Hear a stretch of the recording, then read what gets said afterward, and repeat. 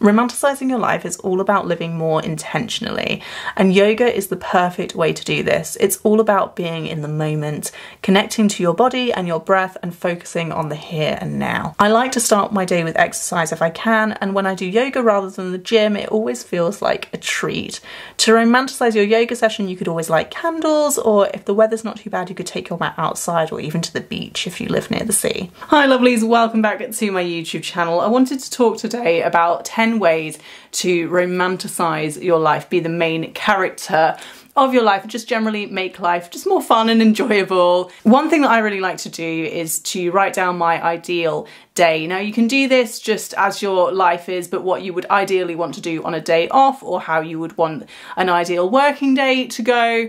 But I have made it a little bit more interesting by adding characters to my ideal day. So I have an Italian day inspired by the way that stereotypically Italians live their lives, so things like a 2-hour lunch and things like that. And I also have an ideal day that's kind of more based around like cottagecore aesthetic and like an English lady, someone from a Jane Austen novel, how she might live her day. I got this idea originally from some of the self-improvement books that I read, and a lot of them are in this kind of European chic genre. So one of my favourite authors to read is Fiona Ferris. I've read, I think, all of her ebooks, and she writes about living your ideal French-inspired life. So she does a lot of Parisian-inspired stuff, and in her, I think it was her first book, she talked about writing down her ideal day as if she was living in Paris, even though she lives in New Zealand. And then she talks about how she can take elements of that lifestyle and apply it to her life in New Zealand in a less idealised, more accessible way. And that is another thing that I would recommend doing if you do want to romanticise your life, is to read these self-improvement books. They don't have to necessarily be these like European chic, quite frivolous books that I really enjoy, but it could be things like Atomic Habits by James Clear. That is a really, really good book. The 5 AM morning routine is one that I really want to read. I just love any books that are just kind of about improving your life. I guess they used to be called self-help books. We now call them self-improvement because it doesn't have that like connotation of being a little bit sad. But they're the same thing, and I have found these so helpful in just generally improving my life. I was inspired by my friend Katie's video about taking yourself on a solo date. So I took myself to Nottingham city centre and I decided to act like a tourist in my own town. So I took the time to notice the beautiful architecture. We have some really lovely buildings in Nottingham that I walk past all the time and just don't bother to notice. Even places like Bill's Restaurant, it's just a chain, but it's such a pretty building. The Alchemist, which is a cocktail bar that's okay. I mean, I wouldn't go there for cocktails, there are much better places. Oh my god, donuts. This is not a particularly beautiful building, but they do beautiful donuts. So I decided to treat myself to lunch at French Living, which is an authentic French restaurant in Nottingham. I know it's authentic because the staff all speak French to each other, so it is French owned, and it was just delicious. I had smoked salmon and asparagus salad with hollandaise sauce, which was perfection. And I didn't take a book. I should have taken a book to read between courses, but I just people watched the whole time, just looked out the window and watched what people were doing. And then I had the most amazing creme brulee for dessert, and I was a bit stuck between the creme brulee and a different dessert, and I asked the waitress what she recommended, and she said, lots of people tell me this is the best creme brulee they've ever tasted, and I have to agree. It was amazing. It was big though, but it was so tasty. I forgot to do the little smack with the spoon before. I kind of forgot how to eat creme brulee because it's been that long since I had some, so I'm sorry that I didn't get the money shot. After my little lunch, I decided to go shopping. I went to TK Maxx. I saw this lovely little set of hairbands that I was very tempted by. I didn't get them in the end. I actually didn't end up finding very much in TK Maxx apart from a big bag of pasta that I brought home with me. So I headed to Waterstones, which is probably my favourite shop in Nottingham. I just love bookshops, and they are such a good way of romanticising your life because you just feel like you're in Belle from Beauty and the Beast's library. I just love going around a bookshop. I can spend hours in there, and I particularly like Waterstones. I know that they're not independent, I know they are a chain, but I just think they're so good at arranging the books, and they always have like little recommendations, little note cards with little reviews from the staff. I just think they're really good at their marketing. I do like secondhand bookshops, but I always find that it's a bit higgledy-piggledy and I get a bit overwhelmed by the sheer number of books. But again, I didn't actually bring any books home with me this time. I just wasn't really struck by anything, but I did see some really, really beautiful copies of books. I didn't get a chance to show you my outfit before I left for town because I had to rush for a bus. So this is what I am wearing. I am wearing my Primark loafers, well, backless loafers, which I've had for a while, but I'm really loving them now that I've bought these trousers because I feel that they just go so well. The trousers are from Mango. They were in a recent haul. The cream knit is from Lily Silk. I've had this for quite a while. It needs replacing, really. And the coat is, I don't just replace things because they're necessarily old, it's because it has like a hole in the back. Like it's under my hair, so it's not an issue, but I just like one that doesn't have a hole in, really. And then the coat is my Ted Baker camel one, which is one of my favourites, the one that I probably reach for the most. I decided to forego a scarf because I was trying to manifest good weather, and it worked.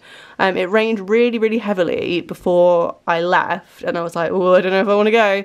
And then it stopped, so I was like, right, when's the next bus? So I went, and then it didn't rain the whole time, and it's kind of looking like it might be thinking about raining again now, but that's fine because I'm indoors, so I'm happy with that. This next tip is something that I am not so good at doing myself because I tend to leave it too long and then I just need the thing and have to buy the rubbish version. But the tip is to not buy things just because you need them and get whatever's the cheapest version or the first version that you see. Always try and go for the prettiest version of the thing you need, even if it's something like a screwdriver. As a little add-on to that, I think it's really good as well if you can try and keep things in a colour palette. So for a long time, I was very into blush pink and rose gold tones. So I started to, everything that I bought, I would get it in those tones if it was available. And it has created a very nice girly aesthetic in my dressing room, which is where I film my videos. I have gone off that a little bit now, but it's nice that I still have this little pink haven in here and I can get more into my like greens and creams and things in other areas of the house. Guys, I've just filmed a load of stuff for you and then realised that the bloody mic wasn't turned on. I mean, what is the point? Let's make sure it's turned on now. Yes, it is. What is the point of a mic with an off switch? Like, why would you have it attached if you don't want it on? Honestly. So yeah, so what I wanted to say is that I wanted to talk about romanticising meals, but I don't have a lot of time to talk about it now because my meal is nearly done, so I need to keep an eye on it. But one thing that I wanted to mention was that I think trying new recipes is a really good way to get yourself excited about cooking. Jack's away. What normally happens is when he's away I get a takeaway and I eat it in front of the TV, and it's not very romantic. And that did happen last night, to be fair. But tonight I wanted to try this new recipe that my friend George gave me. I'm gonna give that a little bit longer. On this occasion, I decided to cook for myself and try out this new recipe, and I was kind of forced to do it because Jack doesn't like aubergines. It's an aubergine pasta, so if I want to try out this new recipe, I have to try it out when he's not here. So I'm cooking a lovely meal for myself. I'm trying to get into the habit of having my meals be like a bit of a ritual. Like, they already are a little bit. Jack and I always eat together at the table. Unless we get a takeaway, we very rarely sit and eat our dinner in the living room or in front of the TV, and we often light candles. I always make sure that the placemats and things are out on the table. We often have Billy Joel playing in the background or other like nice music, but I never do that for myself. And Jack says the same, like when he goes away he just ends up having takeaways all the time, or he'll have like oven pizzas and things, and I really think it's important to try and make it a special thing, even if you're just cooking for yourself, because I mean some people live on their own, so you can't be eating takeaways and things all the time, and I'm sure that someone who lives on their own would have a lot more tips than I do about romanticising cooking for yourself. In fact, I'm going to have a look after I finish filming for YouTube videos about that very subject, because whenever Jack goes away I do more often than not end up just eating really badly because I just see cooking for myself as a chore. I've been talking to you loads while I've been cooking. I'm going to have to do it all in voiceover because I just realised the bloody mic wasn't turned on. But this is actually starting to smell really delicious. It says to, just before the pasta is finished, to add garlic and basil into this, but the pasta's actually been finished for a while. I like my pasta quite soft, and so I started it quite early and then I just put it on a low heat for like while I was doing the rest. So I'm just going to give this a little bit longer just to thicken up a bit more, because I don't want no runny pasta, or runny pasta sauce even. And then I'm gonna finish off the recipe.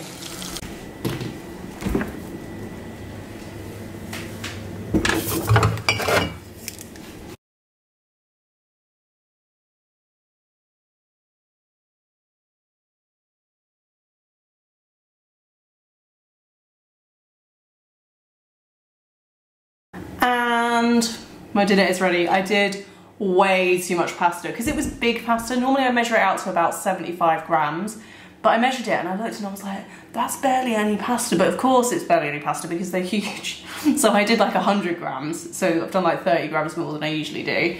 But it smells delicious. And I've poured myself a glass of rosé prosecco, which our friends Josh and Charlotte kindly bought us when they visited at the weekend, because we are romanticising our lives today. I don't normally drink on my own. So let's see what this pasta dish is like. Oh, I really hope that I've done it how it's supposed to be done. There were some good tips in there, like the aubergine, it said chop it like some small, some big, and then there's like a nice mix of textures in your dish.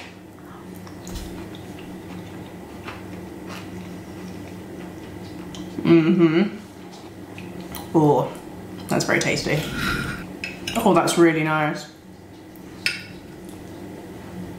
Oh, I've just got a bit of a kick from the chilli as well. Oh, that's really good. This is the thing about the Italians, like their flavours and their recipes, well, I guess maybe not their recipes, but their flavours are so simple, but just work perfectly. Like the margherita pizza is just my absolute favourite because it's just so simple, it works so well. The Italians are just absolute geniuses.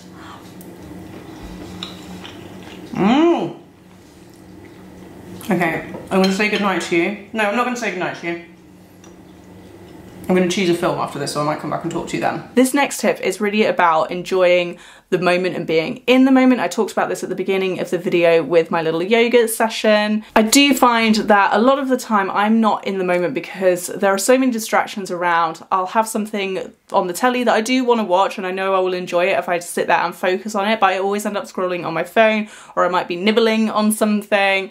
But I think it's a really good idea to go into cinema mode whenever you do put something on the telly to watch. So if I want to watch a lovely girly movie or a TV show that I'm really into at the moment, me and Jack have just started The White Lotus. I've seen it before and I've been trying to convince him to watch it with me as well. When I talk about going into cinema mode, I mean go and get yourself a drink, go to the toilet before the film starts or the TV show starts, put your phone away. You wouldn't be sitting there scrolling on your phone at the cinema. Imagine that you've paid for this like you would have paid to go to the cinema, and then you are not going to want to sit on your phone instead of watching the movie. The final 3 tips on romanticising your life are more about romanticising your working day, which I think is something that I would definitely like to look into a bit more, because I think it's really important to try and be positive about your working day, because let's face it, it can really get you down. I'm in a job that I do think is a really good job. I work for a decent company. They do look after their employees and I don't find the job too strenuous. Last week I did get a little bit overwhelmed and I've really just felt like I was quite drained from it, but that's quite rare in my job. But I have been in jobs before where that is the norm, and I understand that there are many people out there that probably feel that way about their jobs now and just basically just hate their jobs. So I'm hoping that these tips might help a little bit, and bear in mind that I do work from home 4 days a week, and on the one day that I go into the office I treat myself to a breakfast pastry. Obviously if you're in the office 5 days a week, this is probably not a way that you want to romanticise your life every single day that you go into the office, because that's quite unhealthy. But because I only go in once a week, I treat myself to it and I don't feel guilty about it. I usually just go to Tesco or somewhere, their little baked goods section, because they're a lot cheaper than Starbucks or anywhere like that. But on occasion I might treat myself to one in a cafe because they are a little bit warmer, a little bit fresher. The final 2 tips are about working from home. So if you don't work from home, I'm sorry, I will try and do like a little brainstorm of ways that you can romanticise your life if you do go into the office a lot. But my next tip is to light candles when you are working from home. I think this is something that people just don't really think to do because they're like, well, I'm at work. Like for a long time I only lit candles if I was like sitting watching a movie or if I was getting in the bath. But you can light candles anytime. I listen to a cleaning podcast to like help motivate me to clean, and they always say, why don't you light a candle before you start cleaning, because then it signifies that it's time to make your home like a calm oasis. So that's a really good thing to do for your working day as well. If your work can be a little bit stressful, light yourself a candle and just take a few deep breaths, and then maybe that will help to just start your day off on a little bit more of a positive note. And finally, this is something that I learned during the first lockdown, because I found myself on my days off, and in fact on my work days as well, I was just like sitting in my pajamas and I felt really miserable. I was very anxious anyway. We were all very anxious at that time. And I found that just sitting around, not like getting ready, not getting myself looking presentable for the day, really affected my mental health. And so I started to make sure that I would just choose a nice outfit in the morning. And now that has progressed to basically just acting as if I am going into the office. So I do my makeup a lot of the time now to work from home. Not as much as, you know, not all the time. But even if I don't do my makeup, I always make sure that my hair looks presentable. That is quite hard with my hair because it just always looks a bit rubbish. And I make sure that my nails are presentable as well. My favourite thing to do is to wear stick-on nails that you can just get from Amazon really cheap, or any like pharmacy or anything, but I like the Amazon ones because they are cheap. I mean, you do pay for what you get, they're not brilliant, but to be honest, all fake nails will fly off at all times, so just make sure that you carry nail glue around with you if you're going to do this. But this is the quickest and easiest way for me to make sure that my nails always look presentable, because I don't want to pay to go to a salon and have it done. I mean, it's extortionate in the UK, and if I wear nail polish, I don't really like applying it. I find it really dull, and it also just chips so easily, and I just get sick of having to reapply it all the time, and then I run out of the nail varnish really quickly as well, because it has to be reapplied so often. So these are my preferred choice, but I know a lot of women in the UK do prefer to go to a salon, and that's something that's like their treat for themselves for the month, that they always make sure that they have really lovely nails from the salon. This is my alternative. Thank you so much for watching this video, my lovelies. Do let me know in the comments if you try any of these ways of romanticising your life, and also let me know if you have any tips for romanticising your life, especially romanticising your working day, and especially romanticising your life on a budget or even for free, because I do find that the ways I do it, they do tend to cost money. Thank you again, lovelies, and I'll see you in the next one. Bye.